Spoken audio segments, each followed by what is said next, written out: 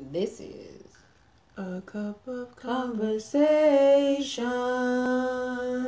What's up, everybody? It's your girl Ace, And I'm Kay. and welcome to A Cup of Conversation, where two people who love to talk bring you honest conversation about real issues.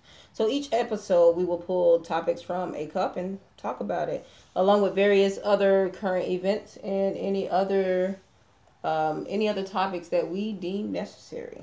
With that said, today we're going to talk about. Oh, so you want to talk about mothers? Let's talk about mothers. It's actually the perfect time because Mother's Day is just around the corner. And speaking of mothers, sometimes mothers don't know who the father of their children are, and they may or may not end up in this beautiful place called Lauren Lake's Paternity Court where they need to seek counsel and get the results and figure out who their father who their child's father is. That part. So, Lauren Lake's Paternity Court made a little bit of buzz this week because they won an Emmy, actually, for, I think, like, Court TV. I don't remember the actual name of the award, but it was Court. So, they had, like, Judge Judy, the people from the Couples Court or Divorce Court or something like that. And Divorce Court, that's another lady. And not Judge Brown, what's the other man's name? Mathis. Yes, Judge Mathis. They were all in the same category, and Judge Lauren Lake's show won. And it was a little funny because the producer for the show, he instead took the award, and then he gave his whole speech. And I was like, why ain't Lauren Lake speaking? But then he kept talking and talking, and then he was like, oh, and last but not least, I want to thank my wife and my kids. He thanked everybody except Judge Lauren Lake when her name is in the title. So I was a little bit, like, peeved about that because, you know, we watch her all the time. Hey, y'all can say what y'all want to say, but Paternity Court TV, Judge Lauren Lake is one of the best shows out there. I mean, it's for various reasons that we enjoy this show. You know, it definitely takes you through every emotion that you have inside of your body. Anything you can muster up, you can experience that by watching an episode of Paternity Court. But also, you will laugh. What? Cry. Sometimes you'll cry. You'll get mad. Girl, you be cussing people out. You be telling them, shut up, I don't even want to hear you no more. I don't want to talk to you no more. Or you don't throw the remote, done muted the TV. You done said, I don't even want to watch this stuff no more. It will take you there. It really will. It really will. And she be having to get them together in her courtroom. But somewhere deep down in that show, there is always a message to the people that is real. It's really, really, really real. And the connection that she's able to make with some of these people, young, old, you know, first-time parents, third-time parents, wherever you are on this time parent. Wherever you are on the spectrum, this lady has the ability to make some type of real connection so that you are able to see yourself in life and, you know, make some necessary changes, you know, and be the person that you want to be. Like, Lauren get deep, you know, she keep it real, you know, she have to get them straight, but she's pretty deep. You know, we like it. All I'm saying is Auntie Lauren, to me, is like what is needed. What she brings to that show, I don't know that anyone else could really bring. Like, just how, you know, Judge Millian or Judge Judy, they all have their characteristics that appeal to their show. Right. But she feels like, literally, like she's your aunt. Like, you go talk to her and get some good advice, some good, wholesome guidance, and be like, okay, now I know what I can do. I know how to assess my situation and then pivot, change my mind frame, and then go forward. Like she keeps it real, but she also give you some alternatives. Right. Like she also help you out in the same and she never seems to put herself like above anybody. Like, she gets right wherever you at, she will meet you there, honey, and get your life. Like, she sure will. Okay? She sure will. And so that's what kind of upset me about the situation, because it's like, she makes the show. No doubt, yes, there are producers, there are probably writers, there are all these people behind the scenes that we don't see. Yes, she may be the face and the name, and there are people behind her.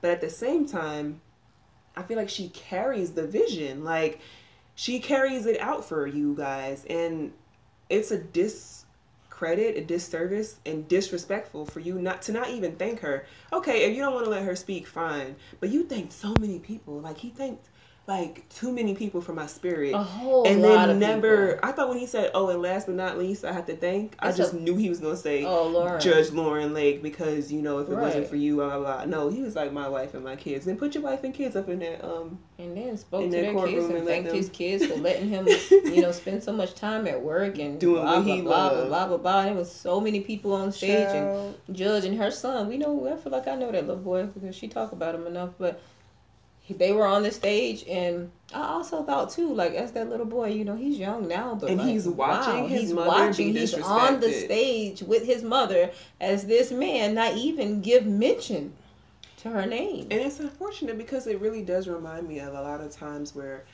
brown women are used to push and garner the income for a lot of these corporations, but behind the scenes there's a person who doesn't look like them who is benefiting massively, as opposed to, you know what I'm saying?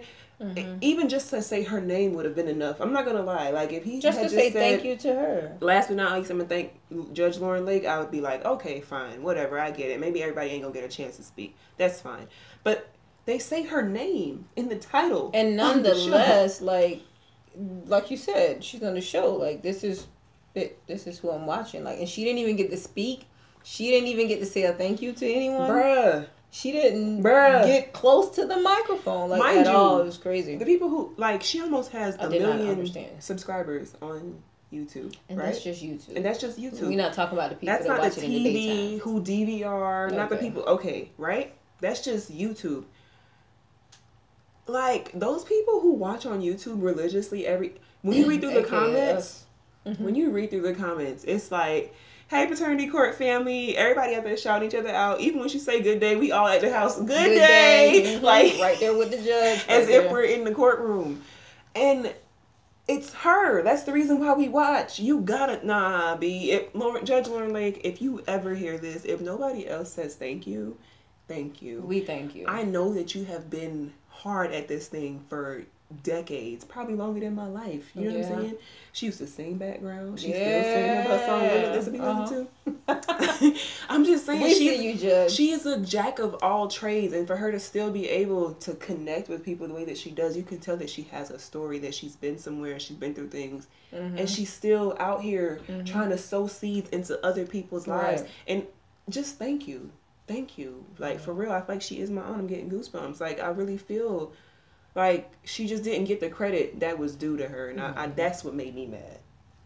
It's very disappointing, though, like, I don't even know if I want to watch the show. I mean, because when we watch the show, we don't see the producers. We know that they're there. Of course, we know that it's people, who put the show together. It's a whole team. She always talk about a team of people. We know that, but we don't see them. Who we see is I know her makeup artists be on point. What? On point. Okay. And let's not talk about the jewelry that she make for herself. And the hair. Okay. And then her own jewelry. Like, she can do, what can't she do? Hey. What can't she do? Just be up there with her gown. Like, she don't need paternity court. Unzipped at the top with her blouse showing through. Come on now. Come on, man. We got this. And I feel like if she wanted to spin off and make her own show. Listen, if you need a bailiff, tell Jerome get out the way, and I'll come stand there. I feel like it can be the two brown girls up in the courtroom wrecking shop. Okay. I'm just saying. Okay. That's all. Like, it's just wrong. It ain't right.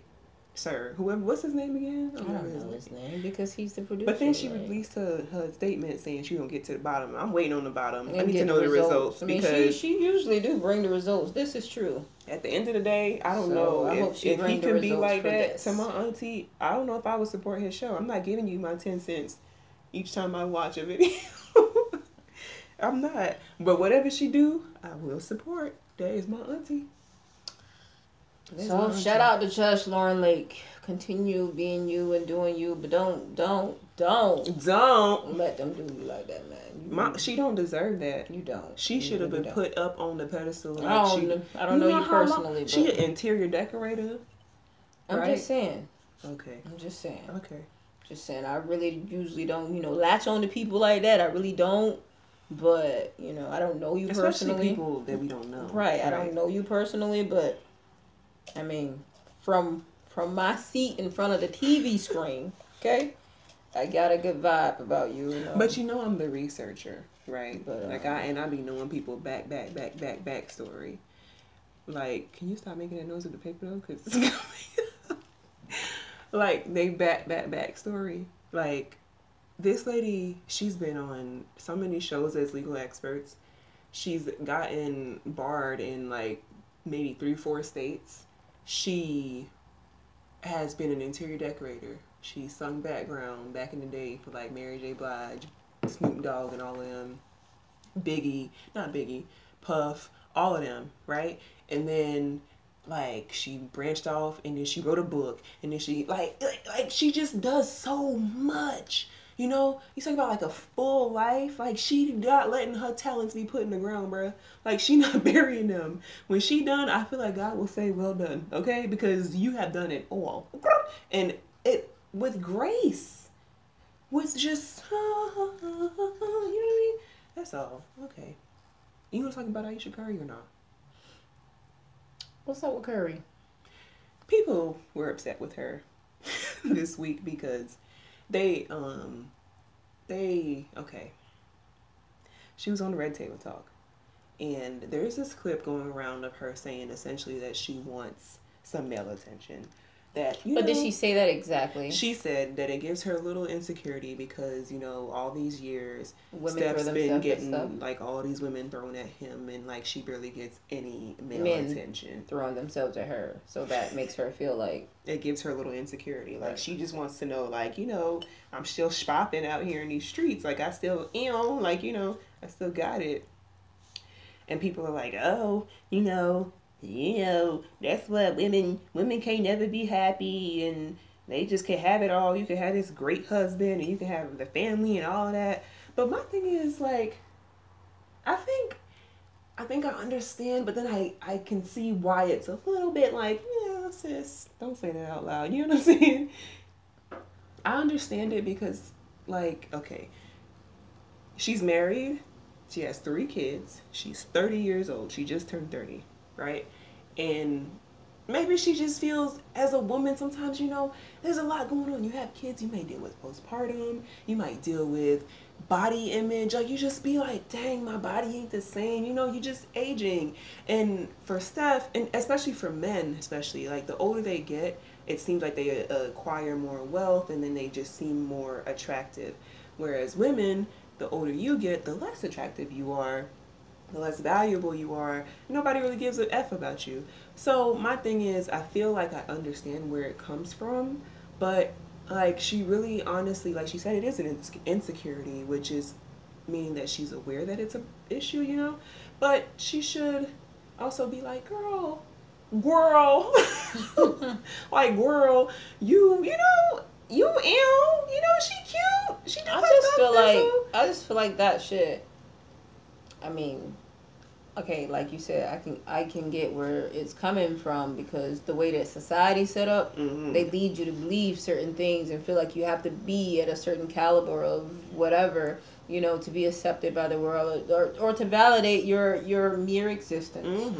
You know, like society is set up that way. But then like in the real world, you know, like in real life, honestly, I feel like that shouldn't matter, and that the only person that you need to be seeking anything from is your husband or your spouse or whatever. Like, they should be validation enough because that's you chose to be in a union with this person, and it's just you and that person, and y'all supposed to be choosing each other every day, right? So like, if I feel like my husband is choosing me, then I'm not even out here trying to see who trying to see me. Oh. Okay. Like I wouldn't even notice that somebody wasn't trying to see me because I'm over here with this person that I chose to be with, and that's it. And they for me, and I'm for them, and that's just what it is. So for me, like I just would be oblivious to the fact that somebody was or wasn't trying to see me.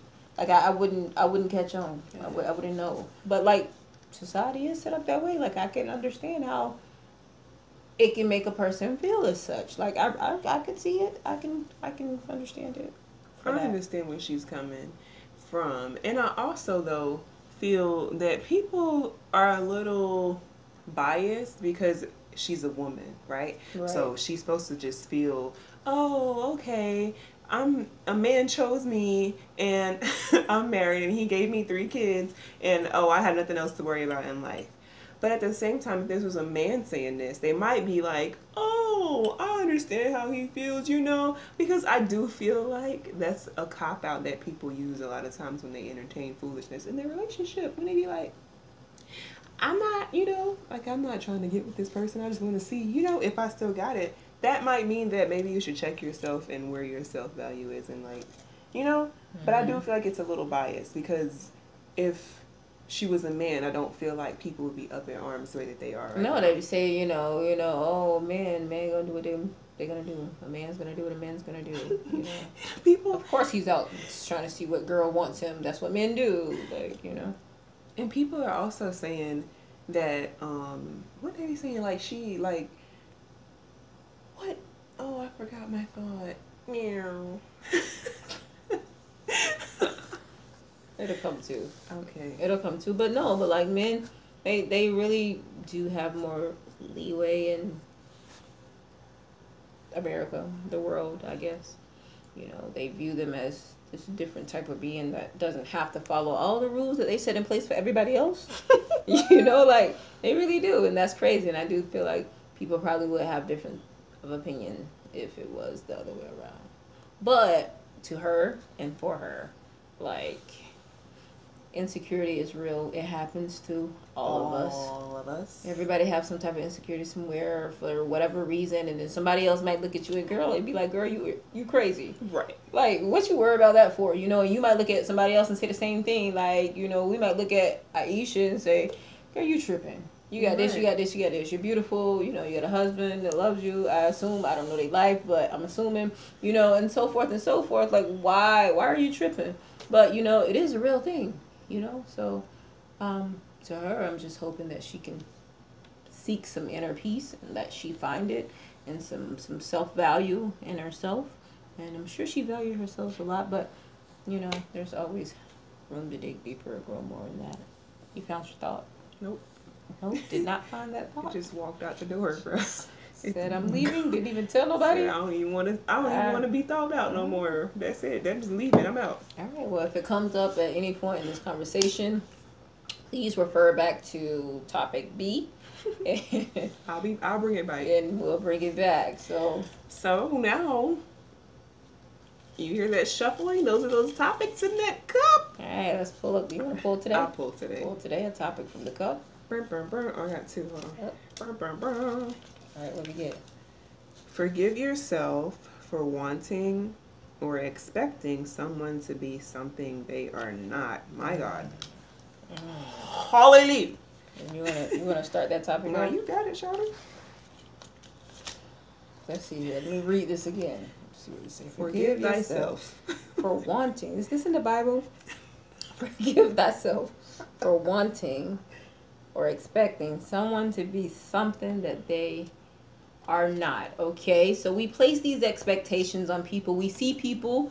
We see potential in people. We see what people could be. We see how see people. Glory. How we choose to see people, as opposed to accepting people for who and what they are. You know, so then we place these expectations on it, and then we expect them to be these things, and they don't rise to the occasion, and then we're like, shame on you because you're not what I expected you to be. You know, like, where's the bell? Shame. Like, you're not who I expected you to be. And in all reality, that's just wrong, I feel. Because, I mean, it goes all around. You know, it goes both ways. People have expectations for you that in their mind that you don't lead up to, but we forget that we are all human. And we all fall short in some type of way. And we are just who we are. And that who we are should be good enough. It should be accepted at the least. Now, I feel like there's a difference in between, like, you know, helping somebody grow or helping somebody reach their potential, you know, or like, you know, seeing some area, something that's great, because people can see the greatness in you before you ever see it sometimes, you know. So I feel like there's a difference in that like seeing some type of greatness or something that in someone that you see that can be, worked on, built on, and like, whatever, and expanding or helping somebody grow. I feel like that's different than just expecting them to be a certain way that you see them to be and not allowing them to be themselves, because like I feel like if it was the other way around, or if it's you, like you wouldn't want that. I feel like that's where this conversation was going, or this topic was going, issue was going. Well, a part that really sticks out to me is forgiving yourself. Mm-hmm. Right? A lot of times we are in relationship with people, not necessarily romantic, whether friendship, mother, like your family relationships, all type of relationships. And you may say, oh, I expect this person to be this to me. And then they, in your mind, fail you, right? Or let you down or disappoint you. And then one, you're mad at them. But then you're also mad at yourself for believing in that person. Or expecting that from that right. person. Mm-hmm. And you're saying to yourself, oh, I should have known better. Oh, I knew that I shouldn't have, and right? But in reality, if we just really sat back and said, okay, this person is present in my life right now. Who are they to me? What do they bring to my life? What do they teach me? What are they showing me? How long is their season in my life? Like, if we just assess situations that way, I feel like we could avoid all of that. But also, the part where you say forgive yourself is important, because when you don't forgive yourself, then you carry that from today on to the next and next and next and next interaction that you may have with other people. And you can't grow past that. And then you're saying to yourself, okay, well, last time I expected, but you're not supposed to live like that. Like, you're not supposed to live like that. People really are just who they are. And you have to believe that people every day are being the best that they can be. And sometimes the best they can be really ain't all that. You know what I'm saying? But hey, that's their best and that's their business. But that's where they are in the race that they are running. Right?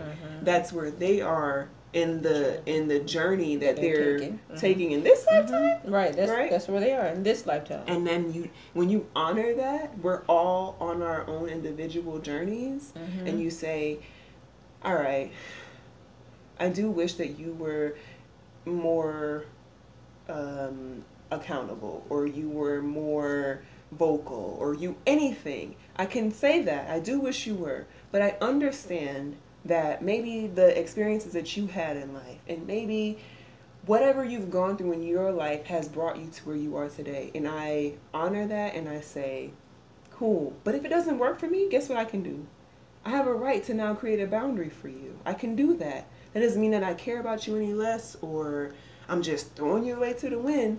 But for me and myself, me and my house, we will. Just playing. But I can say that, okay, for me, this doesn't really benefit me, or it doesn't add to my life at this moment. But I can see where you are, and I respect it, and I honor it, and I can say, okay, I'm here with you. I feel where you're coming from, But I don't have to now say, next time you don't hold yourself accountable, I'm going to be like, whoa, the world is coming to an end and I can't stand you and you get on my nerves and I got to act like a brat because of it. We just out here thinking because really, like you're saying, like it's more than just you. It's not about just you. Like, you're not the only person here in this world that's trying to figure it out, Like, it's not about you. And also, like, they might not be able to add anything significant. I feel like no matter how small or big a person or whatever you may think about a person, there's somewhere in something they add into your life in some type of way. You might not be aware of it, but like you're going to gain something from it in some type of way. And I also feel like you can, okay, all right, so they not, they people are who they are, and that's just what it is. And it might not be a big gain from you, but you can gain something from it. But you also can, try to see what you can add to other people's life. Like maybe you can make a deposit in their emotional or mental bank account or whatever. I mean, I'm not just saying you have to be out here overexerting yourself, just giving your all to these, investing in these people who's not trying to reciprocate it. But, you just never know. Sometimes like the smallest things or the smallest actions or the smallest words go a mighty long way. They can go a long way. In addition to that, like, I was just gonna say, like, how freeing it is, like, liberating it is when you stop thinking that people owe you stuff. Like, when you understand that, or when you can get to a point, and don't think that I got this all figured out. Like, I'm working through this as well. But just when you just say, okay, like, you are who you are, right? You just are who you are. Now, how can we be in relationship this way, right? Where are my barriers? Do I want to converse with you every single day? Maybe not, right? Maybe once a month or once a week is good for me. And like, even for me, like, there's people in my family who I feel, in my past, I felt like, oh, dang, you could have been this. You let me down here. You didn't protect me here. You left me out in the streets like this here. You know what I'm saying?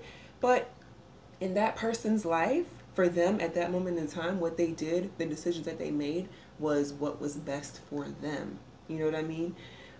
But at that time, I was mad. I was like, but you supposed to be there for me. Like, you're supposed to pick me up. You're supposed to be my foundation. You're supposed to be my rock. And you're not. Like, how could you do? Angry? You know what I'm saying? Angry, resentful, like, full of resentment. And when I got to the point where it was just like, okay, like, but you really didn't know no better. Like, you didn't know that you had any other, to you. Because to me, I could have seen the option. But for you, from the point of view that you have, you didn't see any other option than what you did. How am I gonna fault you for that? How? When you really put on their shoes and stand there for a second and say, and yes, maybe you would have done something different. Maybe you could see it different. But come from where they're coming from, their mindset, as far-fetched as it may seem, like, as much as you may not agree with it, be in their shoes and say, would I have done the same thing? You probably would have. And so when you let it go and you say, you know what, I forgive myself for thinking that this person should have been this to me, or should have done that to me, or shouldn't have done that to me, or whatever, however you want to phrase it, because you set yourself up for that pain by saying that, oh, you should have. Nobody should have did nothing. By placing expectations on right. people. You set yourself up. And then when it don't happen, I mean, really, they didn't put the expectations for you there. Like, you created them for yourself. So then, like you said, you only setting yourself up. And that's real. That's true. And like you were saying, like, if you really do put yourself in other people's shoes and you choose to see the situation the way they saw it, if you say, how can you fault that person for that? If that's where they were and that's what they thought and that's what they felt, that's just what it is. Honestly, it's just what it is, and there's nothing that you can do about it.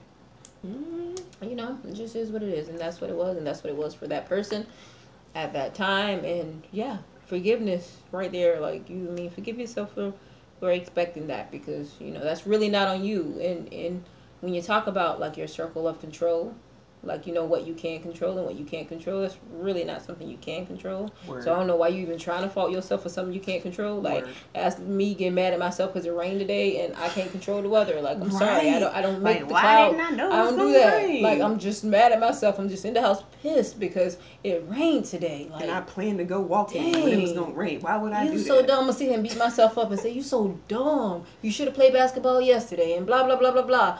But I can't control the weather, because sometimes it makes sharp turns, brother. Nobody expected, not even the weathermen, So, like, you can't fault yourself for that. Like, forgive it and, allow it to be what it was. And if you can see it from the cloud's perspective, and, hey, that cloud just had a lot of moisture it needed to release. Like, how can I be mad at it? That's just what he needed to do. That cloud really needed to release that moisture. And I'm not even going to hold that against him. I forgive myself. I don't even really need to forgive you because I can't hold that against you. But, I'll just allow you to be. And that's just be the cloud you was meant to be, I guess another way to look at it too, though, just to wrap it up, would be like if you look at yourself, and how would you feel if somebody got mad at you because you didn't do something that they were expecting you to, that they didn't even verbalize, ask of you, anything, that they just in their mind made up and said, this person is supposed to do this for me, and you didn't do it, and then they was just mad. Like, how would you feel? You know, you wouldn't want that. Like, bro, that's not fair, bro. You know? Yeah. Expectations, huh? Great expectations. But yeah. So, y'all enjoy this Mother's Day weekend. Tell your mama you love them. Mama, I love you. If your mother is P.O.P. hold it down. Still here, you know. Yeah. Tell her you love her. I mean, if she's not here, you tell you love her too. But, you know, always. R.I.P. to all the mothers that have been lost. And, you know. Hey, and don't. Hey, expectations. Don't hold it against them for something you expected them to do, because y'all finna make me get long-winded again. I'm really trying to end this. Hey, yeah. Because I think a lot of parents. Well, I think, okay, can I just say this real quick? I feel like a lot of women, girls in this world, may have felt let down by their mothers. You know, I mean, of course, fathers. I shouldn't say it like that, but you know, it's when you speak from experience. You know, you just get a little personal sometimes. So, not to say there are any great fathers. There are great parents out there. Period. Parents that are beautiful. But I just feel like I see so many girls that talk about their mothers just not nurturing them, not caring for them, not being there, not being a rock for them to come and, you know, just find advice from, anything like that. And in that same sense, you know, it's not so much for that other person that you forgive them, it's really for yourself. Because always for yourself. The society tells you, like, your mom's supposed to be everything, but nobody gets a handbook. Mom's just people too. Nobody gets a pamphlet that says when you have a child do A, B, C and it's gonna work out, right? Nobody just knows. People too. And think about yourself. If you're not a mother already, think of yourself today. You're not perfect. And then you just have a kid, and then you have to just know what to do all the time. It's probably, you're not going to be the best mother. I mean, maybe now that you learned your lessons or what have you, you may have a better outlook or insight on what you may have needed, so you might give that to your child. But just think about your mom. Think about where she come from and who raised her and what she learned from them and what life experiences she may have had. And maybe that's how she got how she was. I'm not saying that it's right at all, but it's real and it's honest. And if you look at it from that way, you may be able to release that anger and just frustration from feeling disappointed because you thought somebody was supposed to do or be something to do or be something to you that you thought that they were supposed to be and that they weren't. That's all. You gonna say that? And happy Mother's Day. Happy Mother's Day. Thank you for listening. This has been another episode. Wait, this is the first episode of A Cup of Conversations. We'll see y'all next week. Bye. Yeah.